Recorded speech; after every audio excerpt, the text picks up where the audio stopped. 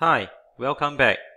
I would like to show you how to create the traffic light, simple traffic light controller using the sequence programming in LabVIEW.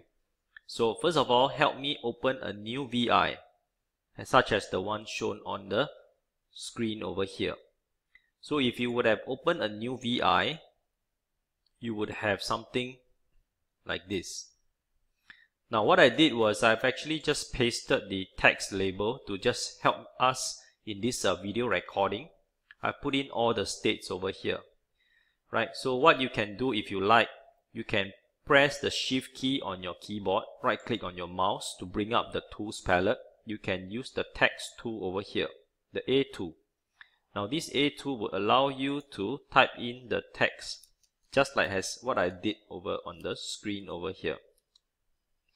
So you can see that, okay, you can just type in the text, okay, using the text tool over here as shown. Right, but what that is something that is quite trivial. So you need to put in the text as shown, all off, green on, delay on green, and the remaining text as shown over here. But what I would really like to show you is how to create the LEDs and setting the colors, right? So without further ado, let me start. Okay, what I'm going to do is that I'm going to right click on my control palette.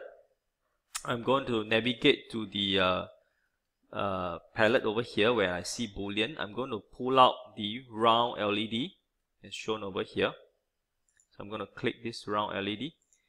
Now I would like to resize it larger, so I'm going to bring my cursor to the side or the edge of the LED, this Boolean LED. I'm going to drag the size to make it slightly larger.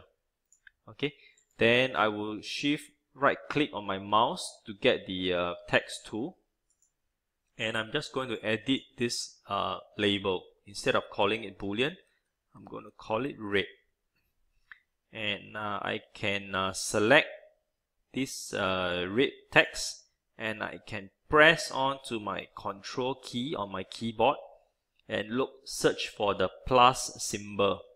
And if you keep pressing the plus symbol at the same time holding down your control key, you can so-called resize the text to be slightly larger than you want, that you want. Okay, so I have the first LED done.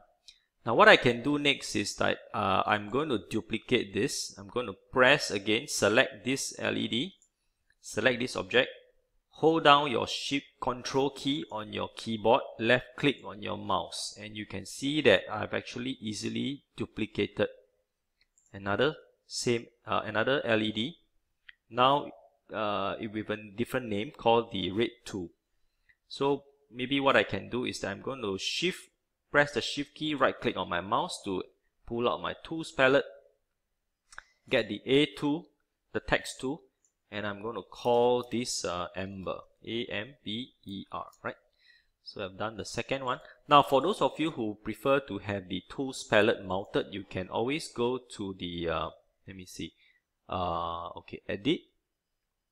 Oh no, where is my tools palette? Okay, sorry, I'll go to my view tab, go to my tools palette. So you can put the tools palette mounted on your desktop as well if you prefer to do it that way. Now I'm just going to quickly do the same, duplicate the Amber one.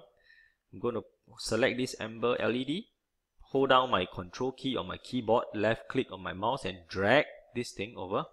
So now I have another LED. So in total I have, I'm going to edit the text here. I'm going to call this green, right? So now I have 3 LEDs as shown over here. Okay, now I can also quickly do a selection on the properties of the LED. I'm going to right click on this red one. Right click, go to properties, okay, properties. So you will see the windows that will pop up. Now I'm going to change the color, as you can see over here. So the color should be red instead of the green. So by default it is green.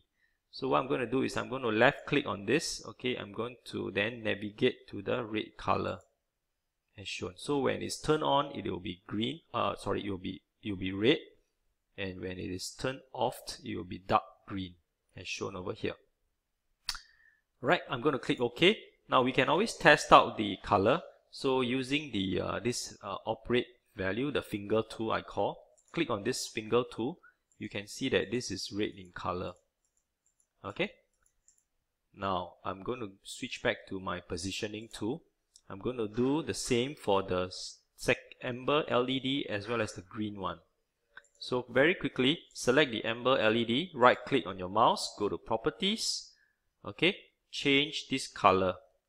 Left click and choose the amber color as shown. Perhaps a better color will be somewhere around about maybe here. Okay, so this is my amber. I'm going to click OK when I'm done, and I can just test out this color. So this is amber and this is green. Okay, so I've just completed showing you how to create the 3 colored LED on the LED view front panel. Okay, I will pause my recording here.